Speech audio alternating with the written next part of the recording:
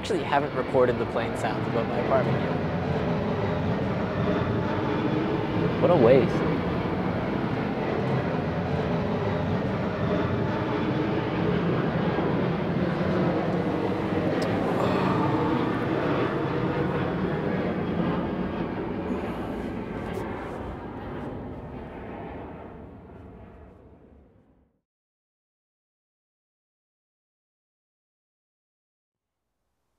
The humble mindset, I don't think it was something that like I had right away.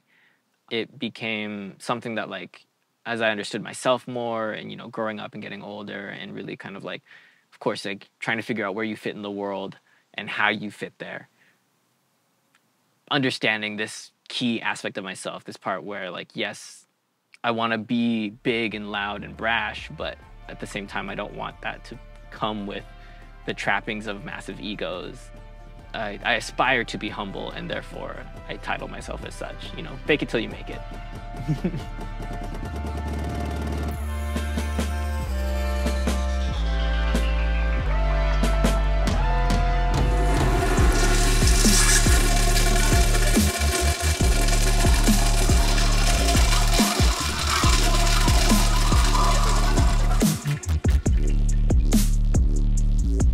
Tell the heck character. What about you?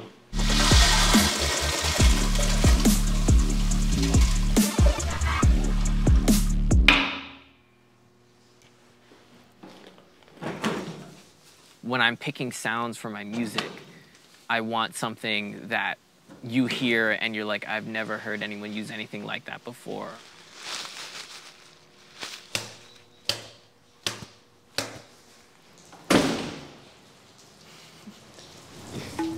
This is straight up all it is. It's just like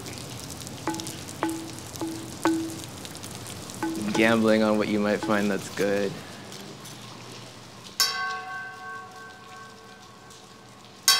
There are ways to use tools outside of what people tell you. The biggest thing is like, you know, how can you take your real world experience and inject it into your art, into your creativity. Your sound is inherently yours because no one's done it that way before. I mean, it's right here. Which sounds like pissing, unfortunately.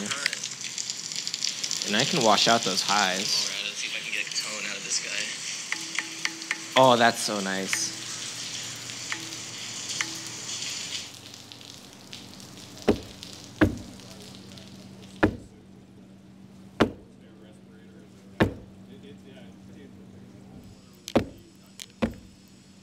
Oh Lord, spare me this wet day.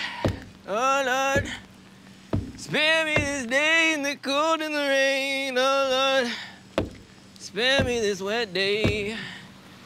I've been down in the dumps and the blues since Friday.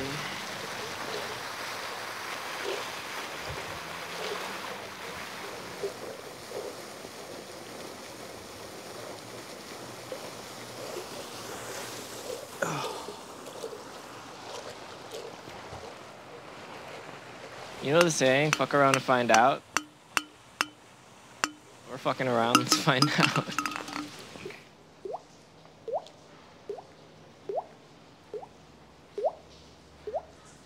All of that comes down to a, you know, uniqueness and individuality, a, you know, voice of that individual thing that shines through as you experience it. Da, da, da-da.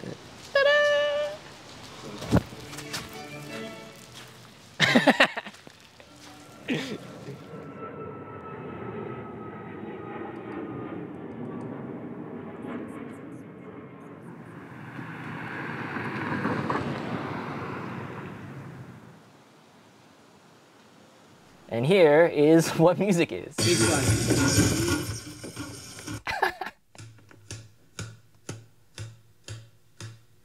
Some wet slaps. Woo. It's kind of ass. I'm done with these tees. There's nothing good in these tees. I really actually want to find something good. I value having like a base template starting place for whether it be my music or my clothes. What are your foundations and how do you blend those foundations? How do you layer those foundations together? That approach, I think, is the most key.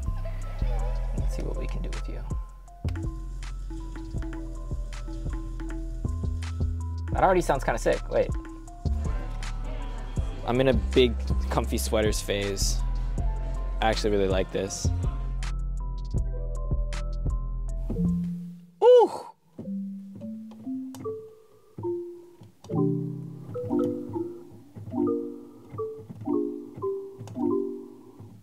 What am I playing? I'm playing a B diminished chord. Oh, that's why it's ugly.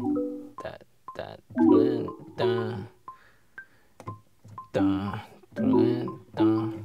Little less intense, a little more mix. That's actually so sick. If I reverse you. Oh, yes. Yes. Okay.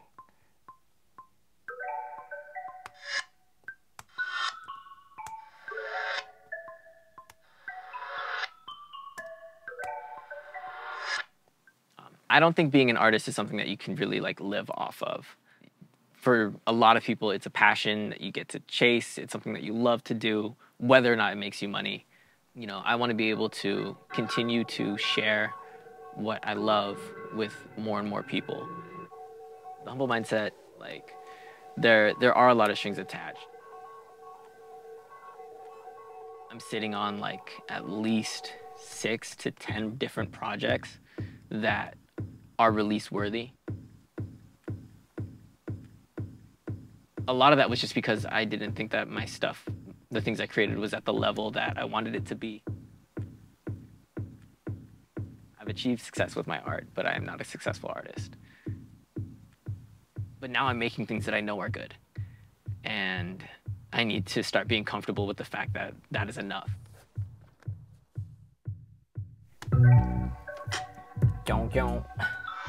I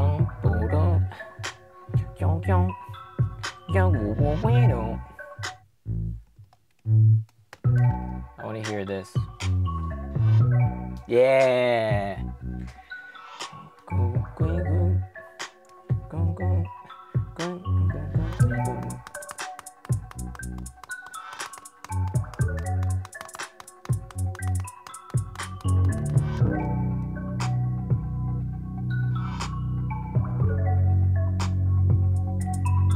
I think that's it.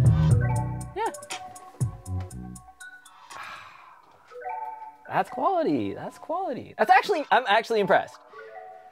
Right? Like we did an hour's worth of sample hunting and then we started what, like an hour ago? Less than? Yeah.